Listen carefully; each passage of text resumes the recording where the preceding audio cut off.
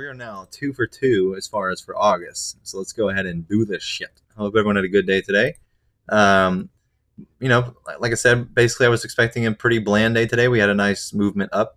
Tomorrow and Wednesday, I feel like we're going to see something very nice. Maybe. Let's take a look and see what Fidelity's got to say about the options calculator. What am I doing? Jeez Louise, man. This is like the byproduct of not sleeping, by the way.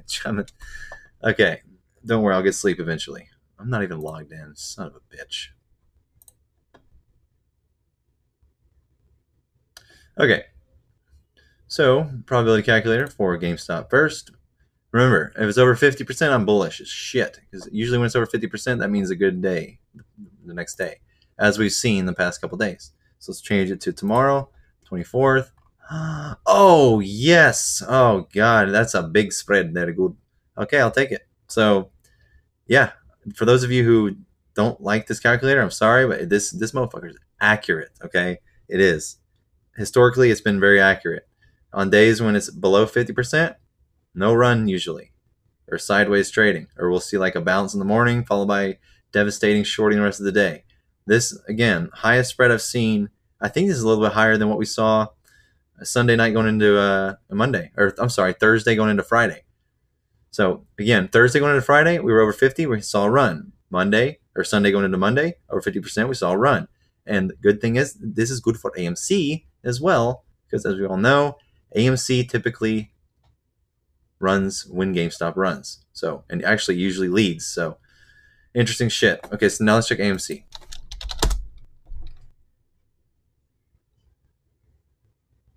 Oh, we're okay. Oh, hold on. Don't get too jacked. Hold on. We are both over 50%. When's the last time this happened? I think it was May. Like around May. Like, you know, like the very tail end of May. You know, like around the 28th, 29th, somewhere around there. Anyways, yeah, so I'm very pleased about this. First time been over 50 for both these, and since May. So, jack my tits harder, please. I'm going to go sleep now. Good night, everyone. Yeah,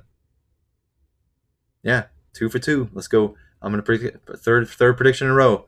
Tomorrow we see another green day. Now, will it be a crazy green day? Don't know. This is not meant to be a price projection. This is only percent chance move up or down.